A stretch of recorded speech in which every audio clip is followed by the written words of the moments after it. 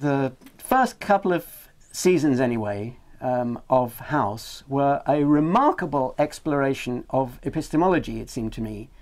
There were all sorts of side things about this theories that were fun, like the portrayal of this eccentric, idiosyncratic character. Although even then, they built the personal quirks around the epistemology.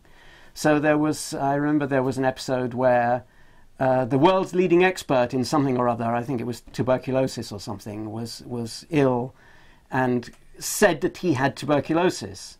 And House said, "No, you don't." And he said, why not? Well, because you've got atypical symptoms. It's you've got and the expert said, "No, I've seen thousands of cases of this. You've only seen a handful of cases in your whole career. I've seen thousands of cases, and I know that this disease can present atypically."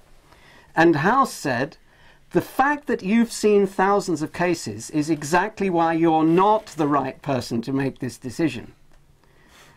This is the gambler's fallacy, you see. Or is it the inverse gambler's fallacy or whatever? The expert in thousands of cases of tuberculosis who doesn't have a broad understanding of other diseases to match his understanding of tuberculosis is going to be terribly subject to bias.